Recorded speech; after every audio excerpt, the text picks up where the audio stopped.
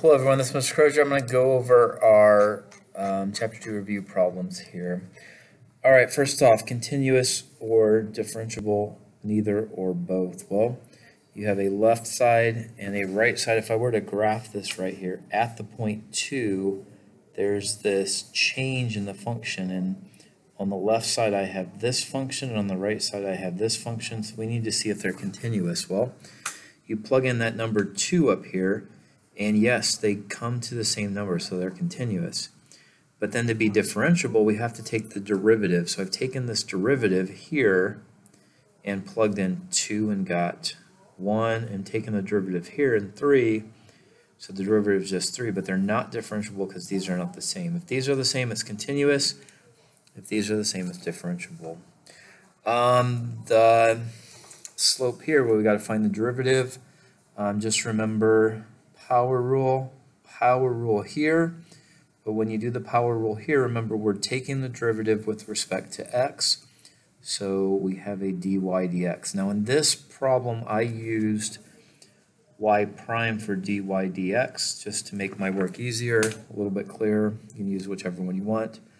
Put all the primes on one side, factor it out, divide it over, simplify it, plug in 3 for x, 2 for y, you'll get 4/9. Down here we have an equation, and we plug in -1 here, and we have this point. This plugging in -1 is an input and an output. It gives us an x and y that we're going to use later on. The derivative is here, plugging in -1 to the derivative here. In the tangent line equation, I went ahead and used this formula right here, which is point slope. Y minus y1 is equal m times x minus x1, and I just plugged in my slope, and I plugged in my point, which is xy. I plugged it in here and here, and now I can simplify it into that. A lot of times we'll start with this equation and then plug in a point here and here. Either way is fine. There's our final answer. All right, the derivative. Well, this is just the derivative of sine is cosine, and this is just a constant out there. You have to treat pi like a number. And here the derivative of cosine is negative sine, but in this case we have a chain rule situation where we need to take the chain rule, the derivative of this inside part. Over here the inside part is just x, so there is no chain rule extra piece added on except for the number 1. And then a lot of times what we'll do is we'll usually write this at the beginning in front of the sign. So take the derivative, and just most people simplify it this way. All right, we have a function here, and we're going to take the derivative of this function in terms of dt. So the derivative here is dv dt.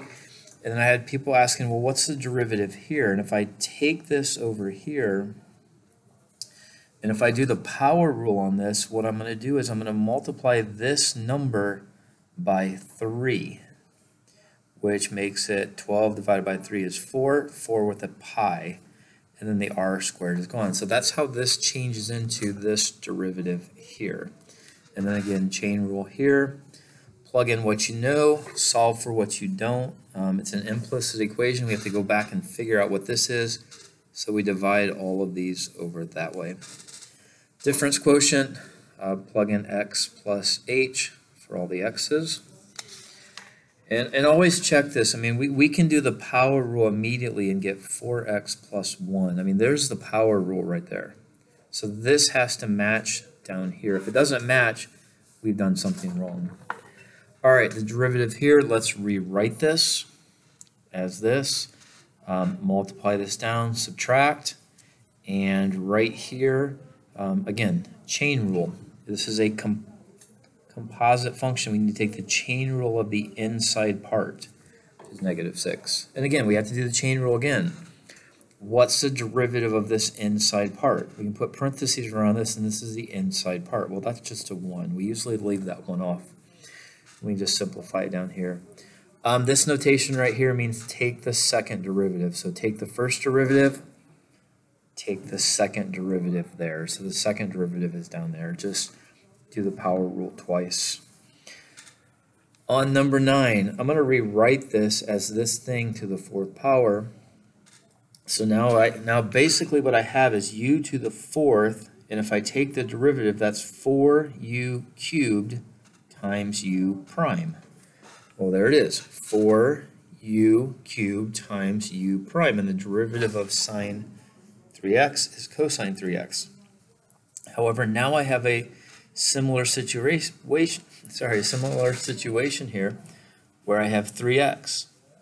And now what's the derivative here? 3. You can stop when you get down to a constant because there's nothing else to take the derivative of. Multiply the 4 and the 3 and you have it. Instantaneous rate of change means find the slope. Well, I did low d high minus high d low over low squared. And I'm not going to bother simplifying this because all I have to do is substitute it in. So if I plug in a 3 here, here, here, here, here, these are the numbers I get, figure it out here, and do this. You could simplify if you want to, but it's not necessary. If I'm plugging in, it's just as easy for me to plug in here than risk the chance of simplifying wrong. So if you're substituting in, don't bother simplifying. The first derivative, this is the left function, this is the right function. Left d right plus right d left, and this guy is separate out here. And usually we put the letters in front of the trig functions, not always, but a lot of times you'll see it that way, so I rewrote it.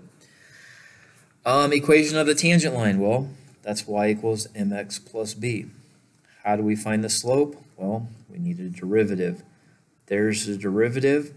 At point 0, well, if I plug in a 0 up here, I'm going to have 0 minus cosine of 0, which is 1, negative 1. So there's my x and y.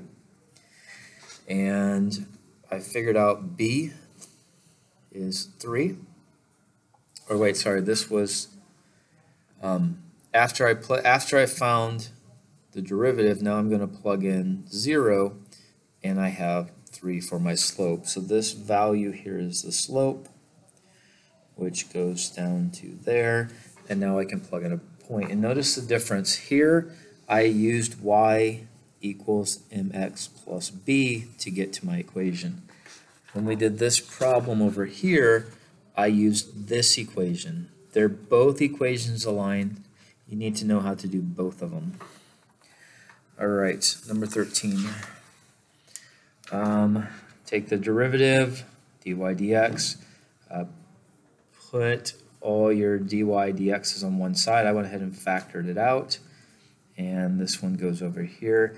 The thing to notice here is this term right here has a dy dx in it, so when I factor it out, it's there. But so does this term right here. This term has a dy dx in it, so when I factor it out, it's not gone, it's 1.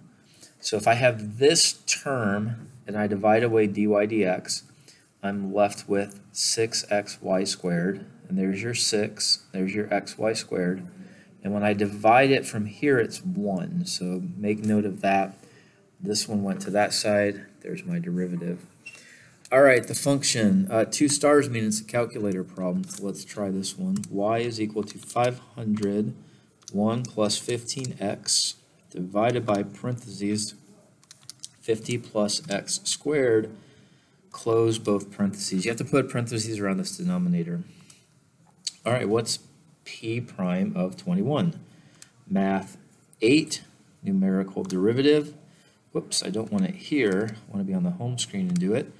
Math 8, d dx, variables, function, y1. I don't want to type in that equation again. If I press y equals, there's the equation. I don't want to type it in again, so I use that. And 21 on, and the sentence is at time 21 seconds. After 21 seconds, the population is decreasing because it's negative 12 bacteria per day. I don't know what the graph looks like, but I do know on day 21, there's some bacteria, and the slope at that point is going down. It's negative at that point. All right, number 15, we have a problem here, and we're going to, it's a DDT problem, it's a related rates, take the derivative with respect to t, and that's dy dt, 10x dx dt, 4 dx dt, and they tell you, usually these problems ask you to find something, so I have to find it, it's right there, and they tell you to plug it in. 10 is 10, and everything you need is given to you and solved for it. This is an explicit equation. You can go straight forward, get an answer is 48. Average rate of change is nothing but slope from your Algebra 1 class many years ago. It is 3 minus negative 1 over y, or f of 3 minus f, it's y2 minus y1, x2 minus x1. It's the same exact thing that you were doing in your Algebra 1 class, nothing different. The slope is 0. What does that mean? Well, that means from this point to this point, negative 1 to 3 on this graph, there's no change. All right, but what is the instantaneous rate of change at 5? Well, for this, we need a derivative, and the derivative is 2x minus 2. Plug in 5 is 8. Well, what does that mean? That means on day 5, there's a point here, and the slope is up 8 over 1. All right, the height of an object here. It's given by this equation. What is the acceleration? Acceleration is the second derivative. So you take the derivative, then take the derivative again, and plug in 3. I took the derivative, I plugged in 3, did the math, and I have this. Now this says calculator problem, but after looking at it, it's not a calculator problem. You should be able to do this math without a calculator. There are ways to do this on the calculator, but honestly it might be easier without a calculator. All right, and the last one, number 18. A particle's position is given by this equation. Let's see what this looks like. X cubed times sine x cubed is inside the parentheses. Be careful about that. It should be in radians here. Yes. And over the interval, well, that's my domain, so that's negative 2 to 2. I'll just leave that alone for now. Hit graph. And that's what that particle is doing. It's going down, then up, then down, then up, then down, then up again. Maybe this was a bacteria. Down, then up, and down, then up. So the question is, at how many points in time is the particle at rest? Well, at all of these points right here, there is a horizontal tangent. So it's not going down or up at those 5 points. And you can assume that this is a nice, neat curve here. It doesn't go flat, so there's only 1 point there. It's a nice, neat curve. 1, 2, 3, 4, 5 points of no change. Well, compare negative 1, v of negative 1, and v of 1. Well, here's 1, and at that point, the number of bacteria is the same. So it is equal. The output is the same on both of those days, on day 1 and day negative 1. Let me change the window a little bit so you can get a better picture. Let's only go up to 3. Right here's day 1. At day 1, the level is the same, so they're the same. But this asks about the output or the position. This asks about the velocity. And the velocity on negative 1, the graph is going down, so it's negative. At positive 1, the graph is going up, so it's positive. So this velocity over here is lower than this velocity here. This is a negative slope, this is a positive slope. The outputs are the same, the slope is different. All right, hope this helps with your Chapter 2 review problems.